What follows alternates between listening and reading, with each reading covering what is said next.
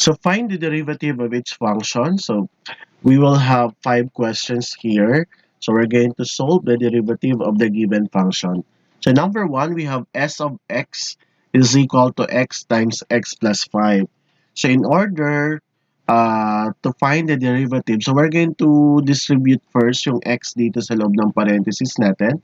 So this will become x times x, that is x squared, plus 5x. Saka natin kunin yung derivative nito. So what is the derivative of the given function?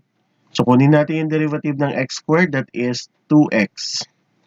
Plus, what is the derivative ng 5x? That is 5. Okay, so again, pag kukuha tayo ng derivative, ito si 2, imumultiply natin sa numerical coefficient dito. So ang numerical coefficient nito is 1. So 2 times 1, kaya naging siyang 2. And then, yung exponent natin na 2, babawasan natin ng isa. So magiging 1. Since 1 na yun, di ko na nilagay dito. Same dito. Ang exponent ng x natin is 1 times 5, kaya siya 5. So yung may exponent ito na 1, pag binawasan ng 1, 0 na. So therefore, hindi na natin ilalagay. Okay, so this will be the answer. Next, this is f of x, kulang ng given. F of x is equal to 2x plus 4 times x minus 6. So, during your junior high school, nag-factoring kayo. So, pwede natin to using the FOIL method. So, first term muna, multiply natin. 2x times x is 2x squared. And then the outer term, 2x times negative 6, that is negative 12x. And then the inner term, 4 times x, that is 4x, positive 4x. And the last term, 4 times negative 6 is negative 24. So, combine similar terms, copy 2x squared. Negative 12x plus 4x is negative 8x minus 24. Saka natin kunin ngayon ang derivative. So, f prime of x, what is the derivative of 2x squared? That is 2 times 2, that is 4. Copy yung x. Bawasan natin ito ng isa, so magiging 1 na lang. So, hindi na natin ilalagay. Minus, so what is the derivative of negative 8x? That is negative 8. And then, that will be the answer. 4x minus 8.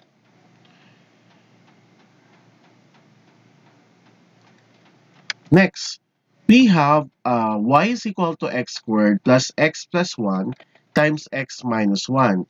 Okay, so what we're going to do is to multiply this in the x first, and then the second one is to the negative 1. So, i-multiply muna natin bago natin kunin yung derivative. So, x squared times x, that is x cubed. X squared, this one, no? Second one. X times x is positive x squared. And then ito, 1 times x is positive x. Saka sa negative 1 naman. So, x squared times x is, this one na tayo, no? Sa x na pala tayo. So, x times x, that is x squared. Okay? And then after that, okay. So, wait for a while. Para mas malinaw. Burahin natin. So, yung x squared muna, i-multiply mo natin sa dalawa. So, we have, para di kayo mahirapan, so x squared times x, that is x cubed. X squared times negative 1, that is negative x squared. Next naman, ito naman yung x. X times x, that is positive x squared. X times negative 1, that is negative x. Then yung 1 times x, positive x. 1 times negative 1 is negative 1. So, we're going to combine similar terms. So, since the x cube, wala namang kaparehas dyan. So, copy mo lang. So, negative x squared plus x squared, maka-cancel natin. Same din dito. So, ang maiwan na lang is x cube minus 1. Saka natin kunin yung derivative dito. So, y prime is equal to, okay, what is the derivative ng x cube natin? That will become 3x squared. So, since negative 1 is a constant, so that automatic 0 na yun. So, therefore, ang derivative lang nung given natin is 3x squared. Next, we have f of x is equal to x plus 2 times x minus 2. So, during your grade 8, diba, this is a sum and difference. ng perfect square. So, kapag ganito, ito lang, no? Ito lang yung shortcut dyan. Multiply mo lang yung first term, so that is x squared. Positive 2 times negative 2 is negative 4. Kasi ano siya, sum and difference ng perfect squared natin. So, ngayon, kunin natin yung derivative. Okay, kapag ganito, no? Halimbawa, ang given is x plus 3 times x minus 3. So, ang sagot niyan, x squared minus 9. Okay, o kaya, ang given ay x plus 4 times x minus 4. So, ang sagot nito ay x squared minus 16. Okay? So, kagaya dito sa given natin, balik tayo dito. The answer is x squared minus 4. So, what is the derivative of x squared? That is 2x. So, yun lang. Kasi ito constant na. So, this will be the answer. Okay, last, we have g of x is equal to 3 times 2x plus 4 times x squared minus 8. So, ang gagawin natin, si 3 multiply muna natin kay 2x plus 4. Or, pwede ito muna ang dalawa. Okay, so yung 3 muna, ilabas lang muna natin.